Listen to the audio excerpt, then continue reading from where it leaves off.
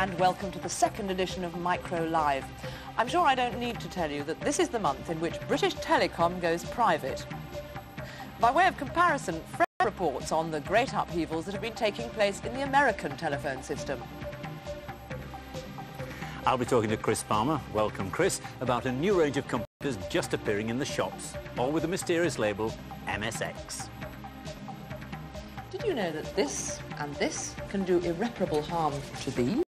Micro Live investigates. Done the right thing or not, do you? And we'll be finding out which computers superstar Brian Jacks eventually did buy for himself and his family.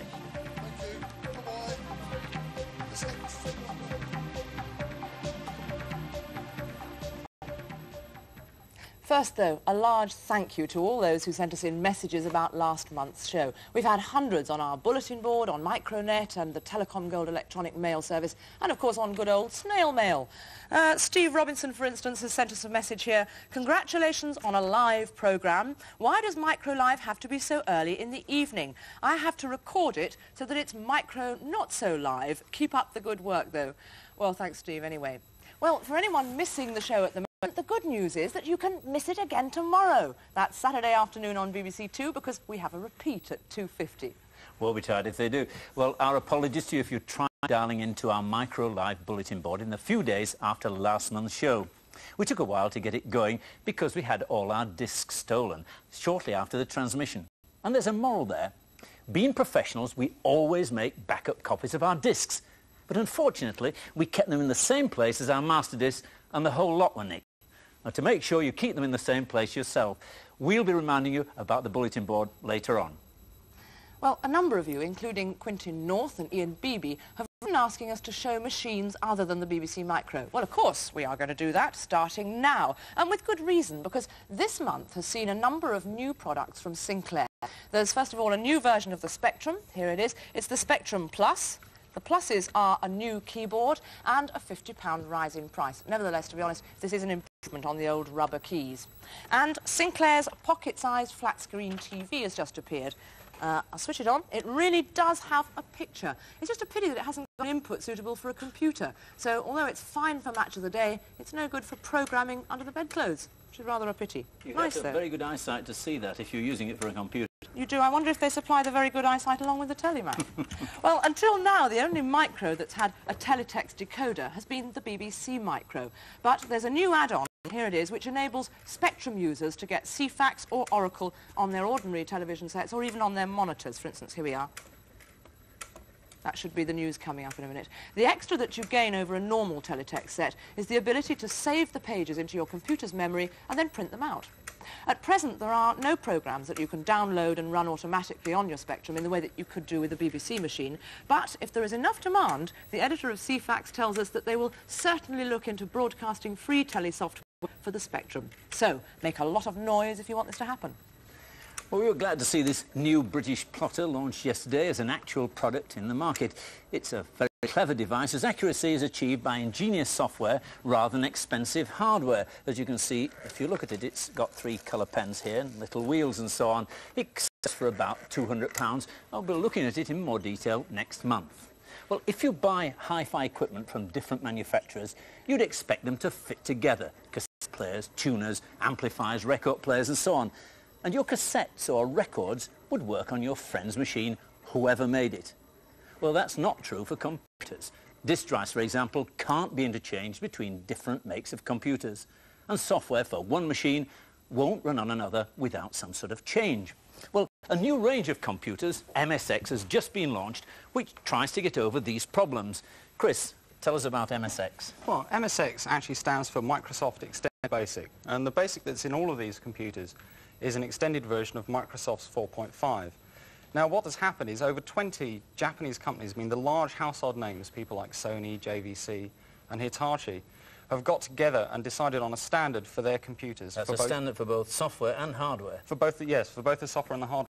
Can you imagine seeing the BBC and Sinclair with the Spectrum and Atari and Commodore all getting in one room and agreeing on a standard for software and hardware? Yes, I think you can referee that particular match.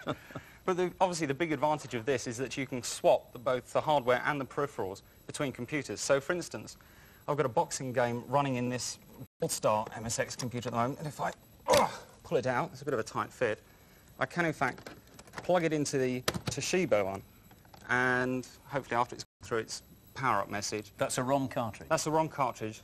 Now you can see the same piece of software is now running on the Toshiba machine. So the software throughout the range is going to be compatible, and also the hardware. So for instance, if you buy a Gold Star MSX and you decide you don't like the Gold Star joystick, you can go and buy the Toshiba joystick. And it'll plug straight into this side of the Gold Star or any of the other of the MSX computers. Well, we all know what compatibility means in computer jargon. It means they're incompatible. How compatible is this really? It's fairly compatible. We did have one problem, which was with this rather wonderful Sony joystick, which is an infrared joystick, which obviously runs on the Sony. But when we tried to plug it into some of the other computers, we found it was a bit difficult to get the actual plugs into the side of the computer. So, yes, I mean, compatible-ish. What other equipment's available? Well, I mean, obviously you've got the other standard peripherals. You've got things like this matrix printer, which is from Toshiba, a very nice little full-colour plotter printer from Sony, and a JVC disk drive. So once again, they all plug into the various machines and they'll all work with each other. Well, it's not good having all this equipment without software. What's that like? Well, at the moment, seeing as how the machines themselves are quite early on the marketplace, the software is mainly games, and it ranges from some quite nice software, like we've got a rather wonderful Penguin game running on this, to some quite awful software. But at least some more serious software is coming along. For instance, we've got a Forth, we've got a home budget, and even a cassette-based word processor, which is not what I'd be into. Of course, the advantage is that the dealer only has to stock one set of software for all these different sorts of equipment, and of course, anybody who has an MSX, whoever made it, they can swap their software around with their mates, and of course, swap the hardware. What are the new equipment is there? Well, I mean, one of the nice things, because obviously the MSX computers are being made by hi-fi manufacturers, is they've applied similar thought behind the thing. So you're buying the same computer, and it will run the same software and the same peripherals, but you'll buy it mainly for the extra bits and pieces you can get with it. So, for instance, we have a Mitsubishi TV printer here, which will display what's on your TV screen. JVC video disc, which interacts with the computer. Nice for games, really advanced games, yes. and for education, I guess. Yes, and we'll actually be looking at that on next month's show. But the thing which really it sort of turns me on, if you like, about MSX is what Yamaha have done to theirs. Now, what Yamaha have done is they've made some additions to the basic MSX machine. And what they've done is, underneath it, they've put an FM synthesizer module. So you've virtually got a polyphonic synthesizer built in. You buy it with an add-on keyboard, and it's also got software built into ROM inside it. So you can just turn the computer on and type call music, and instantly you're into the music software. And so, for instance, this way it's set up at the moment gives me a polyphonic brass sound down here, and a polyphonic brass sound up the top. And you can connect the big ordinary keyboards as well. Yeah, so it's MIDI compatible, so it'll connect upwards into more professional music hardware. But also, they're doing a lot to sort of cater for the more advanced musically minded person. And for instance, this cartridge holds a music composer package. So if I turn this on and let it go through its power-up, what this will allow you to do is to go, using this keyboard, to input notes directly onto the stave on the screen. So if I can just quickly type a few notes and you see what I mean. So that's the notes in, and then you can ask it to play it back. A very powerful system. So summing up, it's a good idea for the dealers, it's a good idea for the actual users. The software's a bit naff at the present time. But it'll get better. It'll get better, I'm sure it will. Well, thank you very much, Chris. We'll let you know about the music yes, later on. all right.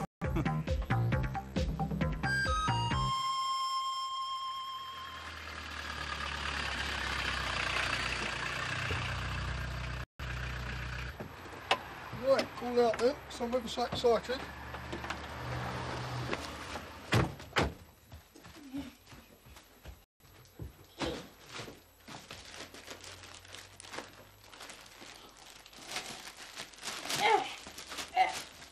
Julie and I really decided on the Atari for several different reasons. Firstly, we found that quite a lot of the shops stock and supply Atari software and hardware, in fact.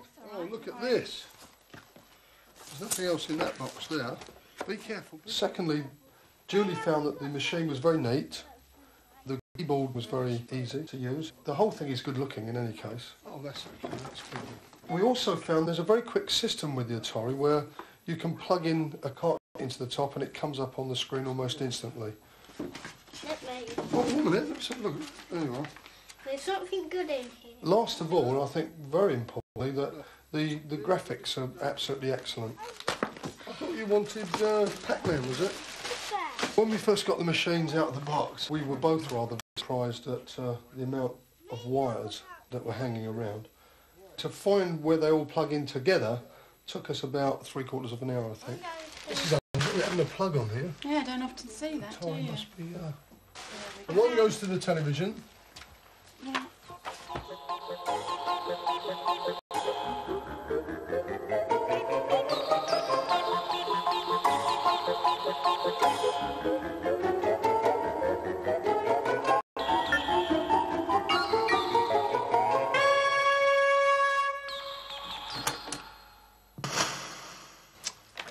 Okay, we've got all plugged in. It's all set up now. But all we've got is ready on the screen. Where do we go from there? I don't know. Try this. What about this? Right, this should tell you something. Oh, here we are. Self-test menu. That looks like it. To begin the test, hold down the option key. Type in BYE. Shall I do that? What's the option key? Or hold down the option key. Oh, or hold Press return. Ah, there's a self-test. It says memory, audio, visual, keyboard, Daddy, or all that's text. what I want. You want to have a go at that one? Which one would you like to have a go? Keyboard. Keyboard. Keyboard. Select, I think it is. Is that a keyboard? Oh, that's keyboard there. You So- sit down and listen, shall we? Now it says press start. Start. Watch that one start there. Yes. Oh, that's the keyboard. Now you have to press the letters in there. Press F for apple. Oh. F for apple. No, press F for apple first, see if it's working. There, well, look, A comes up on the board, see it? A. Press it again. S for sun. D. Okay, now I'll tell you what we do. It says reset or help to exit. So if we press help, shall we have a look at another one? Yeah. Press select, all tests, memory. Daddy. What about audio visual? Let's see what that one says. Press start for me, that's that button there. Boom. Oh, music. Okay, well, let's see where we're up to. We've got the machine going, the recorder going, we've got ready up on the screen. We've had a look at some of the self-tests that you can do in the book. But the amazing thing is they haven't even given me a cassette with the machine to play through, so we can't really go any further from here. Also, it amazes me that they say in the brochures here, and you see a nice picture of the television and the computer together. When you actually get it set up, look what you end up with. You end up with boxes, and it's like Spaghetti Junction here. I don't know where I'm going to hide all these. Anyhow, I think now I've got to go out and buy a cassette to put in the machine, and I think that's only just the beginning.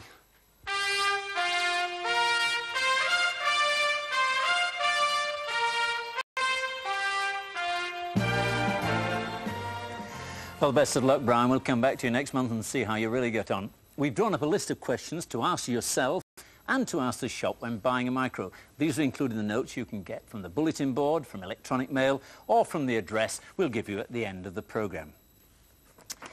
Well, if you've just bought a micro, you're probably loading and saving programs on cassette tape, something like this.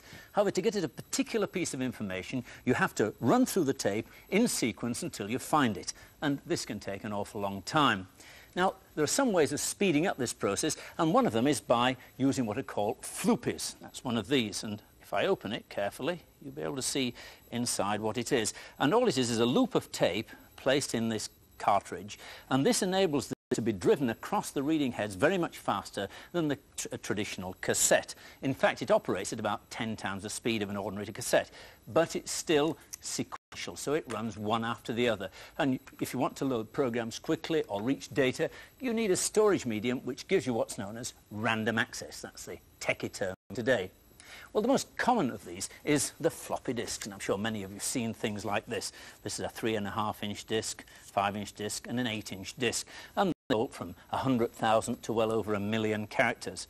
If we open one, and I don't recommend you do this, you'll see why they're called floppies, and obviously the information is held magnetically on the surface of this floppy disk, and it's accessed as it's spun round. It looks a bit like a gramophone record, and in fact the analogy works quite well. How do you find that information? Well, gramophone record has a catalogue in the middle. And if you look here, track 4, Barber, Adagio for strings. And if you want to play that, you simply take the head, 1, 2, 3, 4, place it on there, and somewhere you get Adagio for strings. Well, a disc actually works in rather a similar way, except the catalogue is stored on one of the tracks of the disc, like this. And that has an address of which track the head should go to, and then as the disc turns around, which sector your data is stored in, or which sector the data starts, and then you read it in. So any serious computer user will soon turn to discs, but they do have their problems.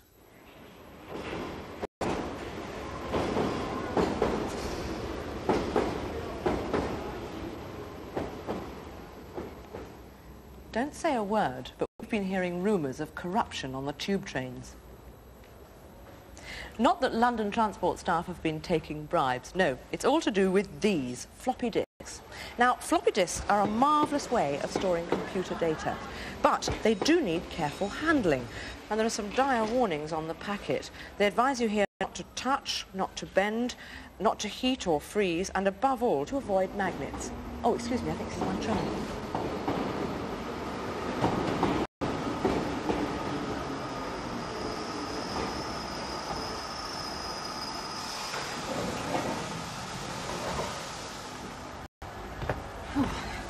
So, what am I doing on a London tube train? Well, some people say that the magnetic fields generated by the powerful electric motors can corrupt disks. That is, they can damage the data that you've probably spent 4 days typing in. We wondered whether this was true and whether there are other ways that you can accidentally damage disks. We decided to investigate by using 7 identical disks onto which we've recorded a sequence of programs. Now, this is disk number 1. In order to give it maximum exposure, I'm going to put it as close to the track as possible. We left disk number 2 in the BBC canteen freezer for 24 hours. That's well below the minimum temperature recommended. A disk left near the screen of a TV or monitor can easily be damaged because of the large magnetic field that's induced around the tube when the set's switched on. So I'll switch this one on and off a couple more times for good measure. And that's disk number 3. Oh, a couple of other tips. It's not wise to switch the system off with a disk left in the drive, and also never write on the label of the disk with a biro.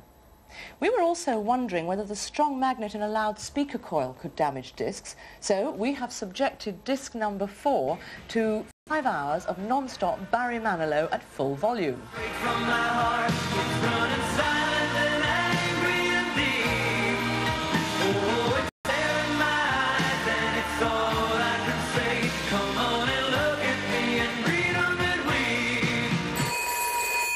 Probably his agent.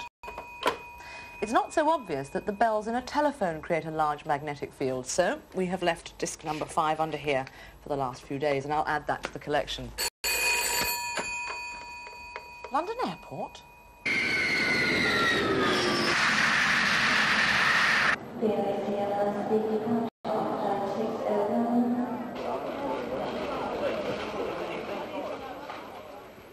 Now for test number 6, these airport X-ray machines.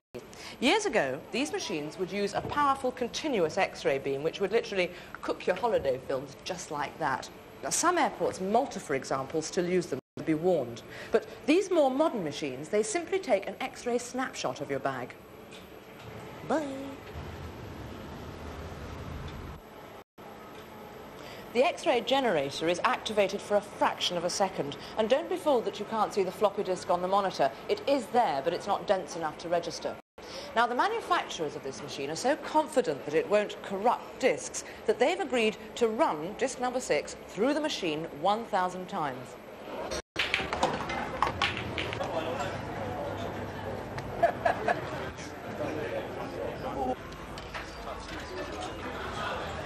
Finally, disc number 7. Oh. And this is the very disc that went on that pub crawl. It has since been washed under the cold tap and allowed to dry, so I'll just load it and see what sort of state it's in. Are you placing your bets, Mac? I am. Let's have a look at the... Look at that, not even a hiccup after all that beer. Oh, it couldn't have been Heineken. Yes, that would have reached everywhere. I know what you're trying to say. Do you know, that is surprising, because that means 6 out of the 7 discs that we used and abused on that film were undamaged. The only one that was affected was disc number 5, the one that was left under the telephone. Well, I'll try and load it, and you'll see what happens. I think that Mr. Manilow's agent has put the fluence on this one. It's a shame, because leaving a disc under a phone is actually quite an easy mistake to make. And look at that, there's no doubt about the results. Disc fault. Still, at least in this case, we do know why that happened. Sometimes you can be as careful as you like with your disc. No phones, fridges, beers, trains, anything like that, and you still get a disc fault. And as Murphy's Law would have it, it'll be a fault in an invaluable programme, the very one that you can't afford to lose. Now, obviously a backup disc is a must, providing you don't go and do what we did and leave them both in the same box. But Graham, apart from good housekeeping advice, is there any way that you can actually recover material that's gone on a damaged disc? Fortunately there is. There's various routines for various machines, but if you've got a BBC, there's an excellent package, Disc Doctor. Disc Doctor. What is it? OK, it's a ROM-based package to you and me. It's a chip you put in the machine. You access it via the keyboard, and you can disassemble and put information back on the disc and repair it. Right. Is it easy to use? It's not really for the absolute beginner. You need to know a bit about the hierarchy of discs and what you're doing. A program could take, you know, quite several hours to recover. So a bit of know-how and a Disc Doctor, you'd be all right. What's the commonest problem with discs? Actually, it's not the discs, it's the disc drive. What, I mean, even a brand new disc drive, would you have a problem with? 40% of disc drives imported happen to have the mechanical alignment not set up. They're not calibrated. That's amazing. Well, this is a disc drive, a naked disc drive, without its clothes on, so to speak. Let's have a look at it. You probably recognise it from the front. The standard disc drive, it's quite a complex piece of mechanical hardware. Very basically, though, there's 3 things you need to concern yourself. There's the head, moves in and out to read the disc, and on the other side, that's the plated circuit motor that drives the disc round. Oh, it's fascinating to see it like that. But let's go back to this business about the manufacturers not feeling inclined to align the disc drives before they send them out on the road. Why? Primarily, it takes an hour's time of a skilled engineer, plus quite expensive test equipment to set all the calibration up. So it's just not cost-effective? Not really, no. All right, what's your answer? You're looking smug, so I know you've got one. Ho, ho. OK, we've got a program, a computer that emulates a laboratory. It throws onto the screen this expensive laboratory, and it does it automatically, so it saves engineering time to set them up. So is this rather like sending your car in for one of those electronic services, yes, computerised services? Very much the same, yes. And here you can see it running through the tests automatically, telling you where you should be, what you should be doing, and you can see the limits of what you...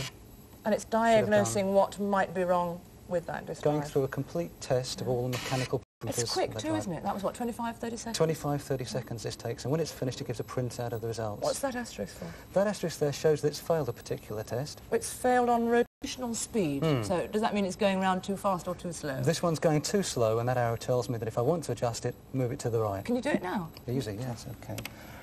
We're now going to look at that test that it failed at, and thrown on the screen is the results.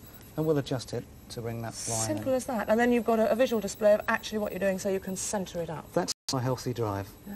That's actually very impressive. It's a lot of machinery. What does it cost? The basic kit starts at £1,900, and it's for all the reputable dealers in the UK. Service centres, people selling disc drives, people importing them. Right, you said it. It's a good way for dealers and people in the trade to improve customer services. Graham, thank you very much. Thank you. Mac. Still trying to figure out why anybody would want to dump their discs in a barrel of beer. There must be a good reason. Now to telephones. If you want a new telephone, the choice is yours, whether you have a British Telecom standard phone, or a phone with a computer, or is it a computer with a phone, or many of the other fancier ones that are appearing in the shops. This is one that I particularly fancied myself. It's rather a nice thing. It goes well with the office style, and it actually does work. I've been told that I should consider very seriously whether I should buy one or not, because our engineer Steve says it's made of very Mickey Mouse technology. Yes, I didn't think that would go down well. Well, there's already competition with regard to telephone hardware, and eventually there'll be competition in the services offered, such as which company you use for long-distance calls. Much of this increased choice will stem from the privatisation of BT next week. In the United States, BT's equivalent recently lost its monopoly, and Freff has been looking at what happened there. It used to be simple in America. God was in his heaven and all was right with the world. IBM made computers, AT&T, American Telephone and Telegraph, made telephones. And small companies like Apple supplied things that were beneath the big guys' notice, home computers and the lower end of the business automation marketplace. That's changed. Now here on Madison Avenue in New York City, two information giants. On the left, AT&T in their new corporate headquarters. And on the right, IBM are battling it out for a bigger piece of the American information technology pie. Nowadays, more and more computers, large and small, communicate with each other over telephone lines, from town to town, across continents, even around the globe. Both companies know that a successful future means being in the personal computer business and in telecommunications, so each is now entering the other's territory. For decades, IBM has been the world's largest manufacturer of mainframes and mini-computers, but it was only recently that they launched the IBM personal computer for smoother scheduling, better planning. And is it coincidence or a slight dig at the opposition that they've called their latest machine the AT? It can help a manager excel and become a big wheel in the company.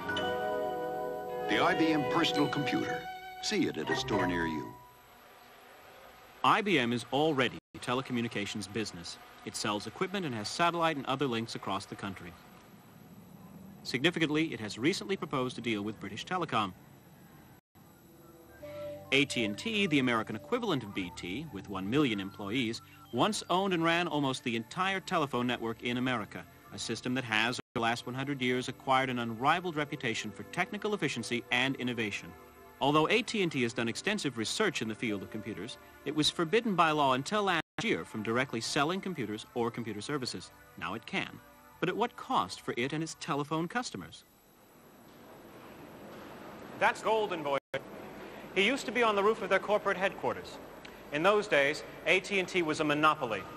But recently it was broken up into smaller companies. And at the time in America, we didn't know what that would mean for its services or its future. As it happened, it allowed it to enter all kinds of new things, like personal computers. 71 years after Alexander Graham Bell uttered, "Watson, come here," Bell Laboratories invented the transistor and ushered in the computer age. Gentlemen, we've done it. Well, Watson, watch us now. Introducing AT&T computers. Their computer, by the way, is actually made by Olivetti. And Watson was also the name of the founder of IBM. One more double meaning in the advertising war between the giants.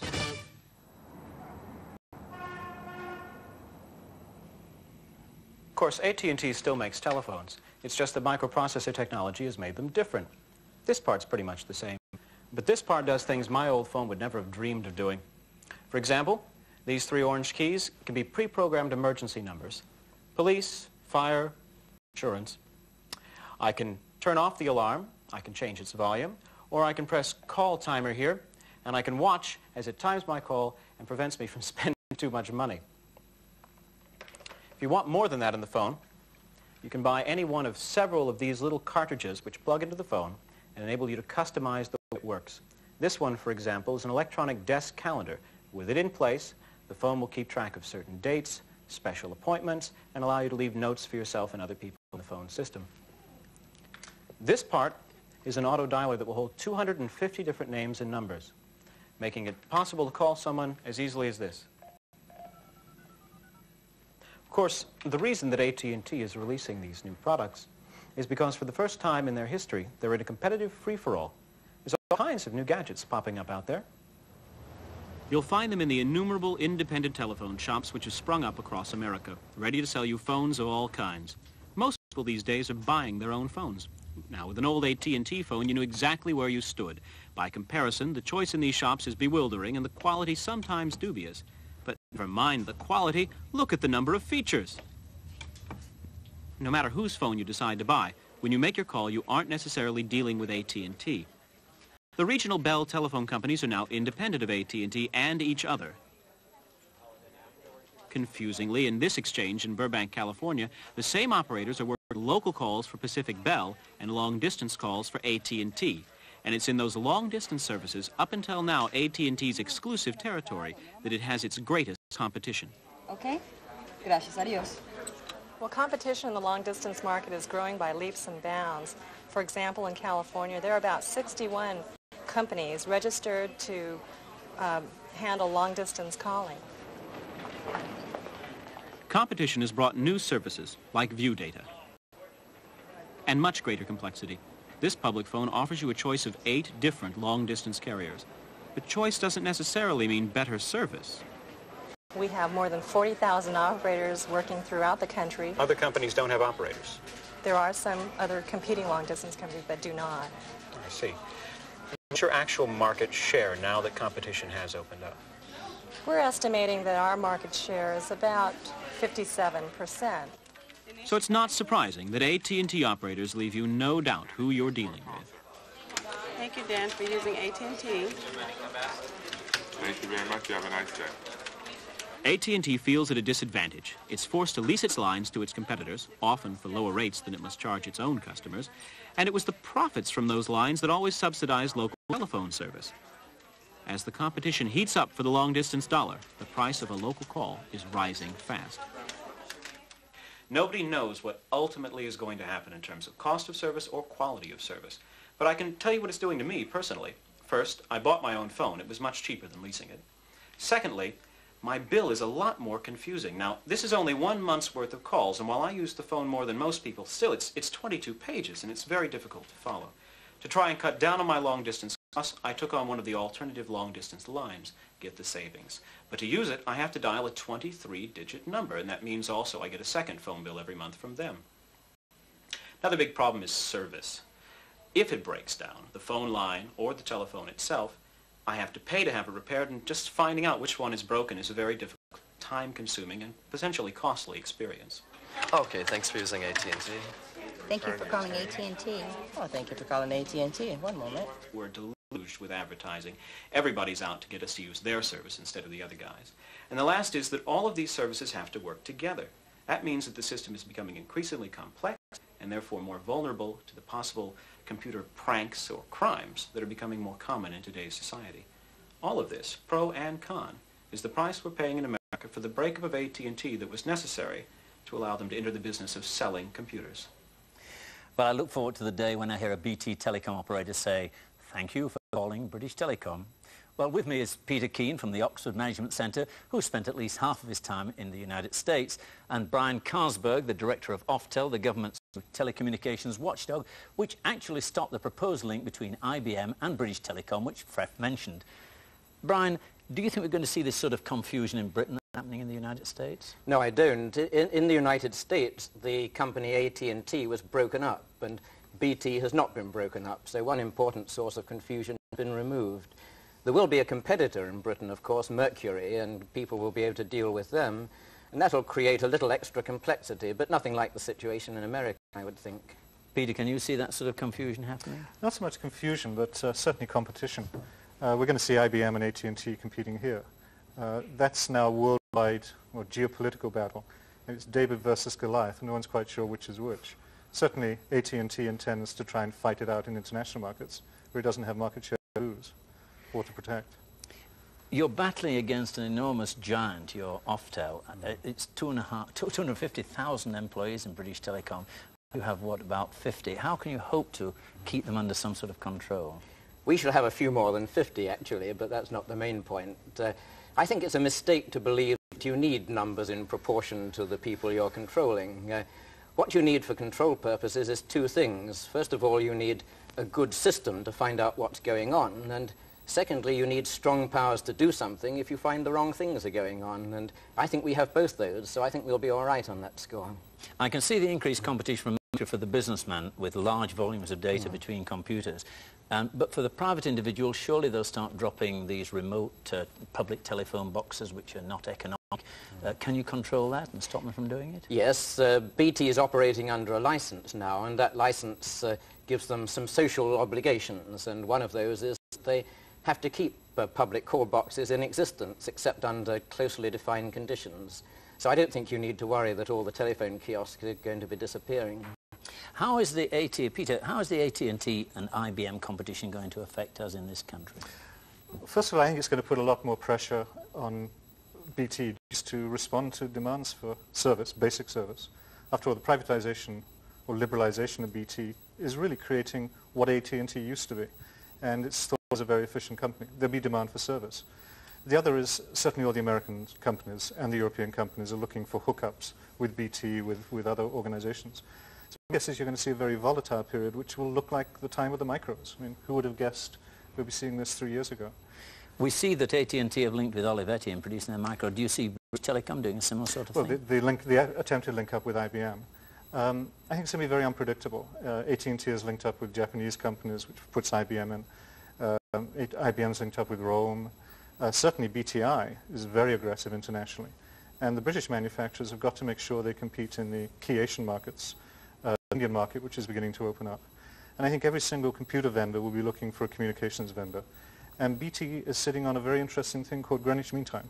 It really is the center of world communications for time windows. So that little chink, which is opening up BT to expectations of competition, I think would create a tremendous number of pressures. And I'd expect to see a much faster response. Brian, could we imagine a fall-off in standards with increased competition in BT? No, I don't think that's going to be a problem. There are stringent standards in force as far as apparatus connection to the network is concerned. That would be the main thing to create problems. If substandard apparatus was being connected, then the network itself might suffer. But we have rules in progress to eliminate that danger, I think. If I run into problems with British Telecom, can I come to Oftel and complain to you? Yes, you can. The first thing to do in most cases is to get in touch with British Telecom and see if they can help, because it's their primary responsibility. But we've got a large staff that are available to deal with complaints, and we're ready to act as a sort of referee. If you can't get satisfaction from British Telecom, come to us. Take us out 5 or 6 years in the future. How do you think it's going to change for the private individual and the company? Well, I think as far as the private individual is concerned, the main effect will be seen in apparatus that's available. Competition has already transformed the apparatus that's available in the home. And if you think of the old-fashioned receiver and think how that has changed, then that'll go on. But as far as the competing companies for calls are concerned, I don't think very much more is likely to change over the next 5 years, except the arrival of Mercury. For businesses, the competition will have a much bigger impact. And one of my chief jobs is to promote competition to make sure that businesses get as much benefit from that as possible. Well, I hope you push it hard. Whatever the future holds, it's sure to be interesting. Thank you very much, Peter Keane and Brian Carsberg.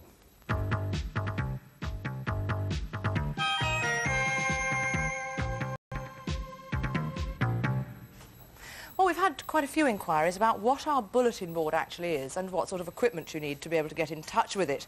Well, this is a similar setup to the one that we've got currently running in the office, and on it are the messages that you send to us and the notes from the current programme that we leave there for you to read if you want to. Now, just to prove that it's very user-friendly and we're very fair, there's a message there at the moment from Thames TV's database team. They're asking for new ideas for their next series. They're not going to get any ideas from us, but fair's fair. I've read the message out. They're going to get a MicroLive T-shirt. Why not? Well, remember, to communicate with this system, you need a computer, a telephone, and a modem. And it must be a 300/300 baud modem. All the details of the operation are in these programme notes, which we can send you if you want them. And the bulletin board phone number is 01579 2288. But do be patient. Remember, only one person can get on the system at a time. It will be you very soon. Well, if you're using a micro for a serious purpose, there are a number of packages you can get for many machines which will help you. On the BBC micro, for instance, we've got graphics package here. We've got word processing, so it make typing letters much easier. You don't have to retype them if you make mistakes. We've got a spreadsheet system which allows you to model your company, do investment appraisals and so on. And we've got a database program which allows you to look at various people and analyze data in different ways and sort it. The problem is that you probably bought these packages at different times in different places quite separately, and they won't link together. They've all got their different sets of commands, and it's very difficult to get data which is being fed in one program to run in another. So although you could do separate tasks, you can't combine them. Well, to do that, you need what's known as integrated software, software that's designed as one system where everything links together. Well, this kind of software can cost anything up to £600, and it usually operates on much larger micros, sometimes 10 times the memory capacity of a home micro. Well, let's look at the principles behind this integrated software. I put up a little database here. It's only 4 people. There's a name and their address, and we have their total sales here, and that's using the database part of the package. Here we've got the little spreadsheet. It just takes the June sales and totals them up for the total sales, and then it will write a letter to each of the people in the database congratulating them on their magnificent sales. And we get a little pie chart here with the 4 people showing how they've done, and the person who sold the most coming about here. Now, the whole purpose of integration is if you change one of these things, it will automatically go through all these 4 applications, and I'm going to do that. And I'm going to go to Lesley, and she's done very well this month, and I'm going to give her sales of 7,000. Well done, Lesley. And off we go. So immediately it starts to redraw the pie chart. We can see that Lesley's already been separated out as the largest seller. It's taken her number, put in here 7,000, added it to the total. And here we are. Dear Lesley, congratulations on magnificent performance in June with total sales of 7,000. Regards, Peter. Well, we thought we'd give some of you an opportunity to put this product to the test and tell us what you think of it. The company who wrote it have offered to give away 3 different business micros, and they are the IBM PC, the Apricot and a Compact, so they're all worth well over £2,000. They're going to give away some their free software, which is very substantial, and they're going to give free training. And this is going to be given to the people who give the most interesting and original idea for its use in their everyday work. Or it could be running a club or a hobby. You don't even need to have touched a computer before. So if you've got an idea for a practical use of a micro using this software, write to us for details. We'll be following the lucky 3 to see whether the claims made for the product are justified and how easy they really found it to use. Mark your envelope clearly, integrated software.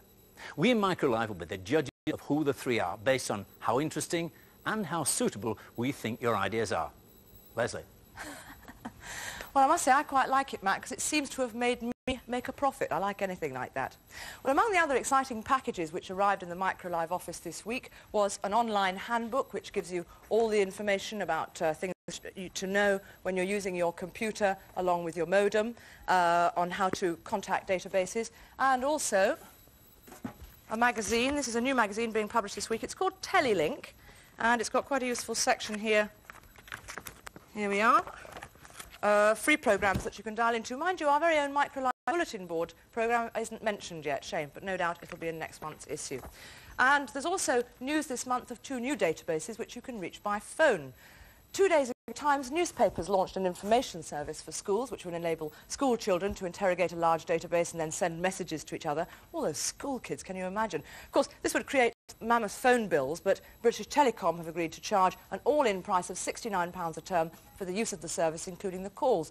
And then the Times are supplying some of the modems at a third of the price, which is generous, but why? Well, the Times see the project as a trial for other groups who might like to find information quickly, like doctors, dentists, architects, you name it, the Times are looking at them, and they'll be charging them at full whack. Now, there's news also of another service for those of you on Telecom Gold. It's an electronic version of the Informatics Daily Bulletin, which up till now has been available by post on prescription. On prescription? It is not a prescription, by subscription. It provides up-to-the-minute intelligence about the computer world, but besides getting the latest bulletin, you can also actually dial in and research any subject you want. For instance, if I want to know how many times IBM, ATT and Olivetti have been mentioned all at once, I've asked it to find out. It's 4 occurrences. So I think what I'll do, since there's only 4, to give you an example, I will scan it. There we are. And this will go on and find... It should do the first lines of the 4 different references to IBM, ATT and Olivetti. The real reason for wanting to scan it is you could have had 100 references there, and if you had to read them all before you got to the one that you wanted to, it would be an absolute nightmare. It would, wouldn't it? Terrible. You can imagine what it's like. But it's the great thing you have to do is to use the service very carefully. The information might be invaluable, but the rate is £40 an hour. It is indeed. So we better switch it off, Mac. Well, that's the end of this show. The next one is on Friday, the 7th of December. Yes, and don't miss the earliest high-technology Christmas party on television. Bye-bye. Bye-bye.